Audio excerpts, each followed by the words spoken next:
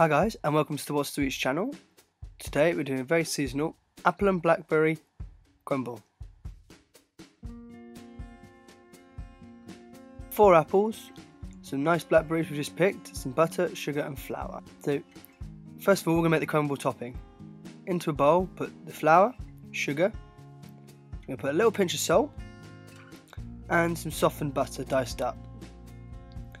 With your fingers rub it together through your fingers like so until it makes a nice sandy consistency.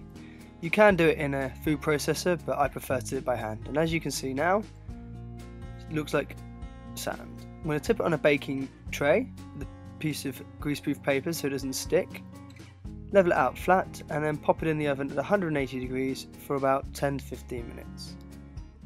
Cut your apples into quarters and remove the stalks and pips. And then I just quickly dice it up into 8s.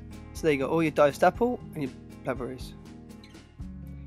In a pan, add a little bit more sugar and some butter. Melt the butter and sugar together until they go to a nice golden colour. Add in your apples, like so, give them a stir and cook for about 2 to 3 minutes, or until they just start to go soft. Once soft, add in your blackberries and let them cook for 3 more minutes. After 3 more minutes, pop a lid on and turn off the heat. So I've left these for about 5 minutes, and now I'm just going to fill up my oven-proof dishes and top with the crumble. Place it in an oven at 180 degrees for an extra 10 minutes until it gets nice and golden on top. So there you have it, apple and blackberry crumble.